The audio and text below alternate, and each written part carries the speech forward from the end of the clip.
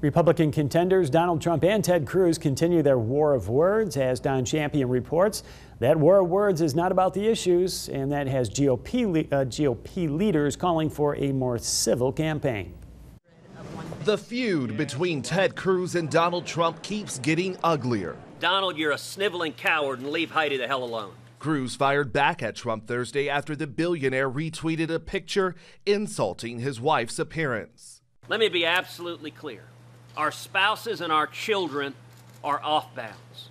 Trump claims Cruz started the fight when an anti-Trump super PAC posted a picture of his wife, Melania. The tone of the campaign has rattled establishment Republicans like House Speaker Paul Ryan. When passions flare, ugliness is sometimes inevitable, but we shouldn't accept ugliness as the norm. On the Democratic side, frontrunner Hillary Clinton is focused on the general election. She bashed Trump's foreign affairs experience on Jimmy Kimmel. I look forward to debating him and trying to figure out where he stands on issues. Do you think he knows who, like, the Prime Minister of Canada is?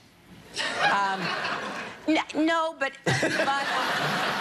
On the campaign trail Thursday, her rival Bernie Sanders also turned his attention to Trump. He will not become president because the American people understand that coming together as a people always trumps dividing us up. Democrats hold caucuses in Alaska, Hawaii, and Washington this weekend. Don Champion, CBS News.